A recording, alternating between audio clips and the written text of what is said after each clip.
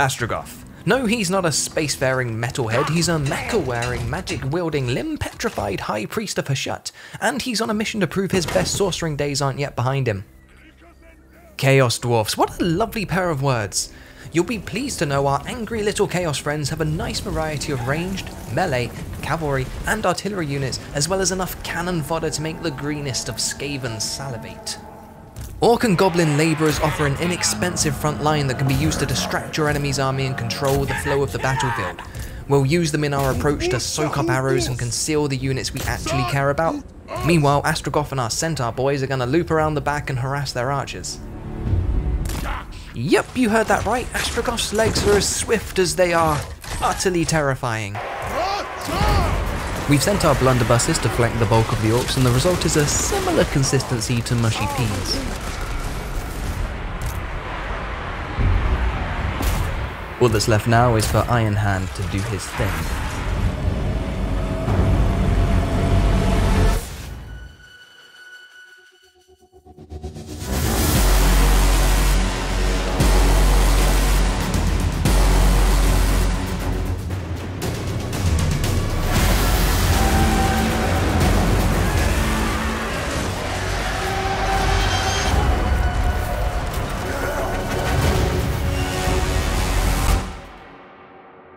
Despite putting some greenskins in their place, Astragoth is a far cry from his former glory. A fact he'll need to overcome as he consolidates the orc-infested province of Zorn as Khul to reclaim his rightful place in the Tower of Zard. But proving he's the one true leader of the Conclave isn't old Ironhand's only goal. Oh no. A way into the domain of Hashut has shown itself, and, once breached, the Chaos Dwarfs can reap the most potent power known to Demon Dowie kind. The blood of Hashut. To get there, Astragoth will need to build a drill. A very, very big drill, which we can upgrade into level 2 and level 4 at the cost of a hefty sum of raw materials, which means we'll need a strong economy. We'll return to the Great Drill of Hashut in a little bit, but for now, what better way to amass great wealth than with great violence? We're weakened, we're outnumbered, and we're on the offensive. Thankfully, the lore of Hashut with its many fiery boons comes in clutch. Burning Wrath is our bread and butter in Astragoth's early campaign. Good damage, good range, good vibes. Who doesn't like swirling death lava?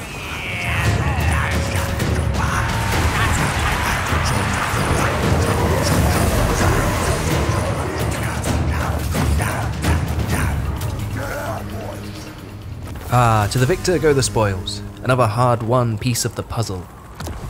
Unlike every other faction in the world, Chaos Dwarfs know the value of hard work, the worth of a sweaty brow and calloused palms. That's why Chaos Dwarfs don't build any old settlements, no. They build outposts, factories and towers, all tools of the unrelenting machine of industry. Outposts are needed to mine raw materials, factories turn those raw materials into ornaments and gold, and towers are our sprawling province capitals. But what do we build?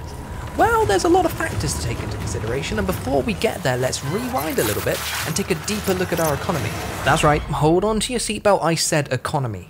Chaos Dwarfs are industrious little fellas, and that's reflected in the way we'll manage our budding empire's resources. Behold, our new major currencies.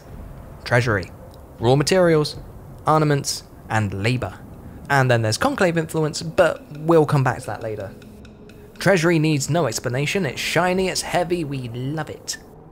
Raw materials does what it says on the tin, needed for certain buildings and technologies, and can be converted into ornaments or gold in specific factory buildings. Our primary source of raw materials is from outpost strip mines, but we can also trade with it using military convoys, which unlock at turn 5. Armaments, primarily gained through factory assembly lines, armaments are used in the construction of advanced military buildings and some technologies. As with raw materials, we can trade armaments on military convoy expeditions for other goods. Labour, because all those tasty minerals aren't going to mine themselves. Labour directly affects the output of our raw materials. More strip mines requires more labour, and a dwindling workforce produces fewer raw materials. So keeping your control in check is advised. We can perform various actions with our labour force, increasing our gold stores or our conclave influence, or we can move labour around our sprawling empire to bolster provinces that might need the extra manpower. You may have guessed it, labourers are largely unpaid, gained from willing battles, and are usually greenskins. So, what to build? We've established that labour is important and its effectiveness is directly linked to a province's control. We need labour to mine raw materials and those raw materials to produce armaments and other goods. I've got an idea, and feel free to disagree with me, that's fine, but I envision a Chaos Dwarf empire with districts. Here, in my homeland, I see the heart of my mining endeavours, 3 outposts and, keeping all those labourers in line, a tall, terrible tower. Yeah, let's do that. Our next province will be entirely factories, and that'll be our industrial district. Factories are too important to sleep on though, so we'll build a mixture for now and utilise the swap settlement feature when it's district time. One of the handiest uses for labour is instant construction. For example, we can kickstart our economy by throwing labourers at it, instantly building a money pit to get those coffers flowing. Over in the tower, we'll want to work towards upgrading to rank 2 at the hefty cost of raw materials. An upgraded tower will give us access to the lava fields, where we can churn out more centaurs and the great Taurus amongst other handy benefits. More ranks eventually leads to the Lanisu, Bull Center Renders, and the dreaded Bell Taurus, but that'll take time and some serious resources. Before we move on, it's a good idea to get some technology brewing. For Chaos Dwarfs, the technology tree is split into 3 branches: military, sorcery, and industry. No points for guessing which one does what, although our sorcery tree is also where we'll find our diplomatic boons. No wrong answers here, we can cater our society to fit very specific moulds. Military powerhouse or economic marvel, the choice is ours. And we're going to choose a nice mixed spread. We'll start with Merchants Guild for the bonus to trade, and then we'll work towards Envoys of the Conclave in the sorcery tree, which will get us on good standing with our fellow Chaos Dwarfs.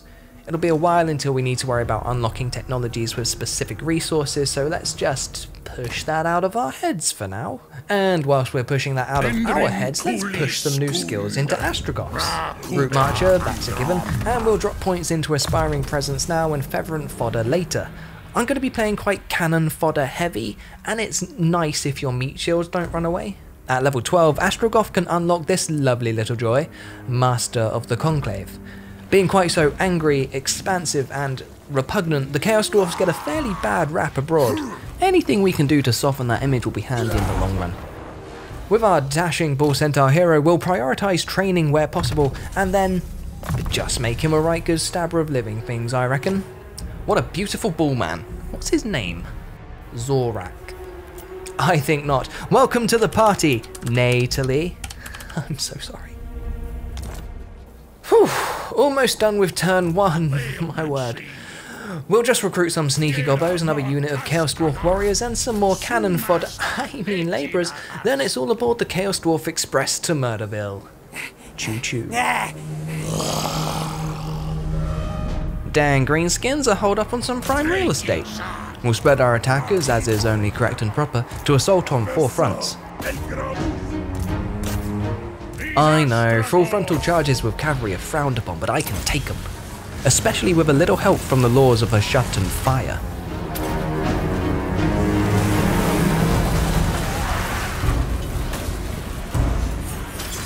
Oh, lava stomp. You love to see it. As predicted, Astragoth, Natalie and their centaur children made light work of their orcish opponents. Elsewhere, we're making slow but steady progress into the din, and I can only imagine the furious indignation of the soon-to-be indentured locals.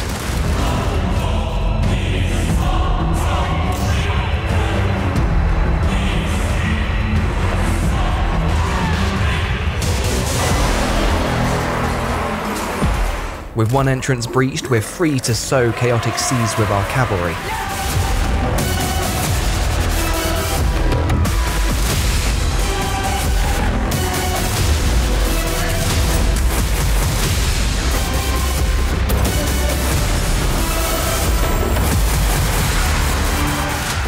Oh, mecha body slam.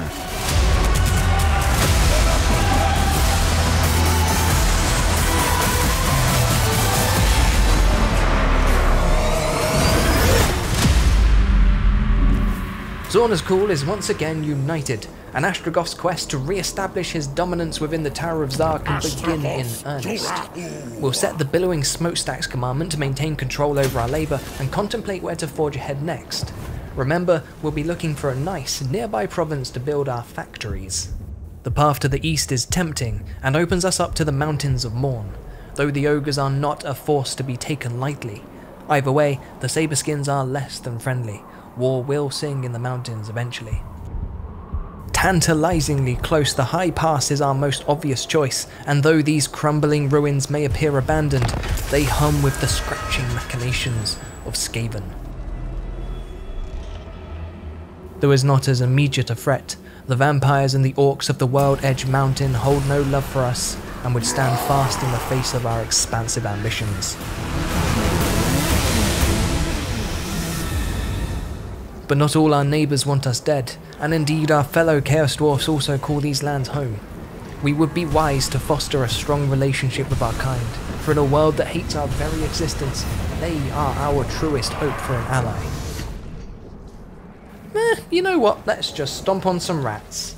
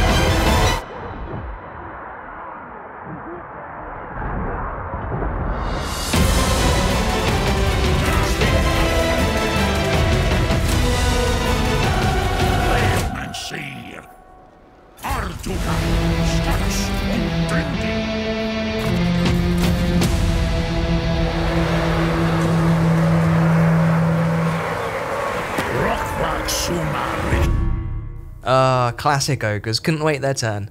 No matter what direction we started in, we were always going to end up in a situation like this. At least our tower will act as a barrier between the ogres and the rest of our settlements. It's got a strong garrison, so we should be alright for now. If things start looking hairy, we can recruit an emergency lord and hope for the best.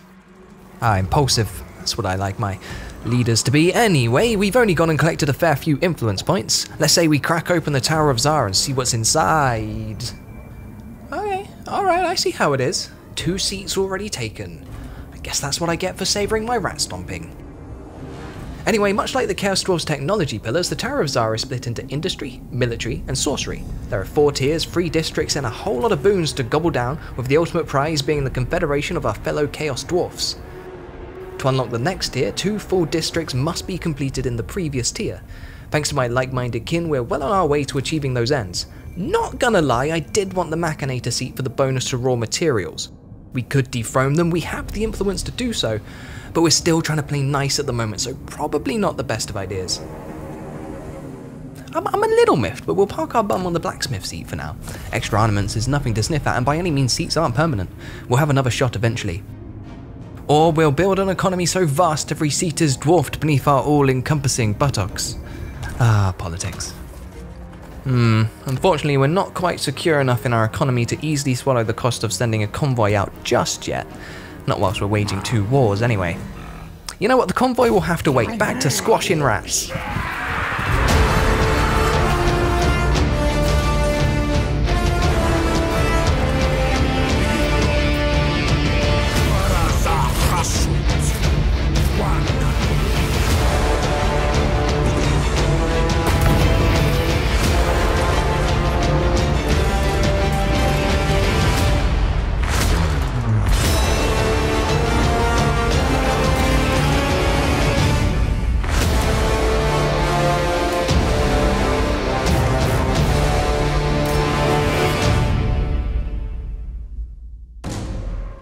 I enjoyed that. There's something cathartic about watching Skaven run for their lives.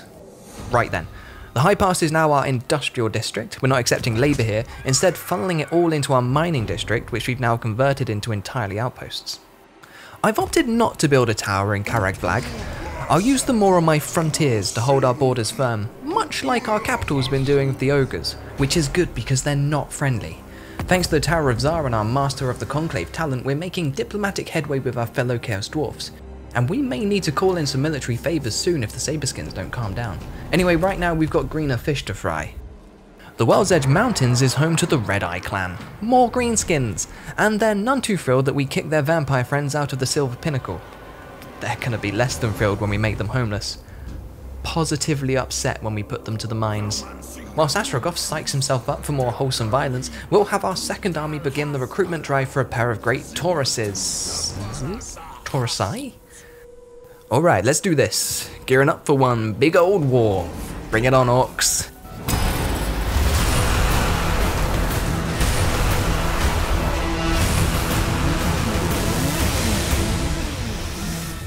Oh, okay. There we go then. 20 odd turns in and we've managed to claw ourselves into a somewhat steady footing. The Saberskin ogres are still causing us a little grief, so we'll likely put them down next. But by adding the World's Edge Mountains to our growing territories, we've opened ourselves up to attacks from Kislevites and our inferior mountain-dwelling cousins. Indeed, the journey ahead is perilous, and Astragoth's gonna need a leg up if he— Oh! I just mean you could use a hand. Ah! I'm sorry. Look, what I'm trying to say is we've got a new epic quest with some stellar rewards up for grabs. The influence alone will set us forward, but the Black Hammer of Hashut is a must for any would-be master of the Conclave. Ah, thank you, Burndin, for keeping our flying cows warm. We'll put them to good use, worry not.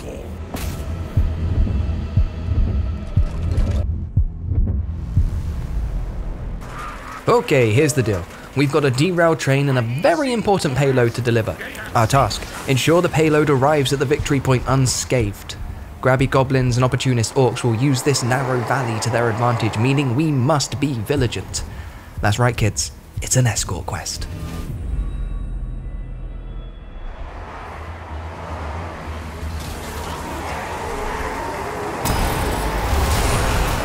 We've got a replacement train up and running, and I'd wager good money we'll see our first combat on one of these two bridges. Or both. For good measure, we'll split our forces into two crack teams with Astragoth heading one and Nathalie the other. Ooh, there they are. We'll set our great Taurus on their archers and take the rest head on.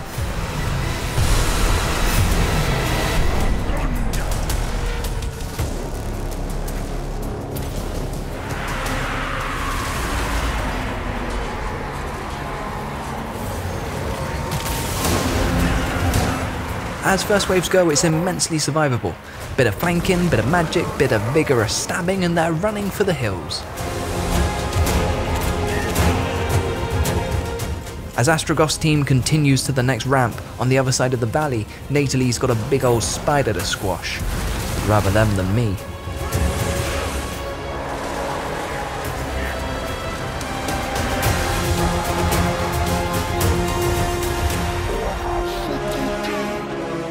It's a tougher crowd than Team A face, but nothing Nathalie can't handle. Meanwhile, more greenskins are pouring into the valley and Astragoth's keen to meet them.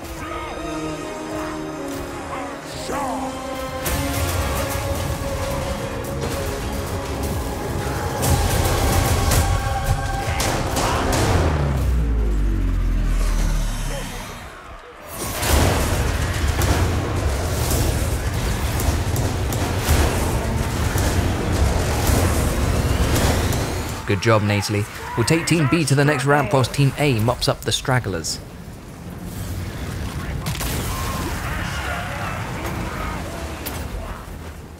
Oh, I think the Great Taurus might be my new favourite unit. Look at it go! So beautiful, so graceful, so moo.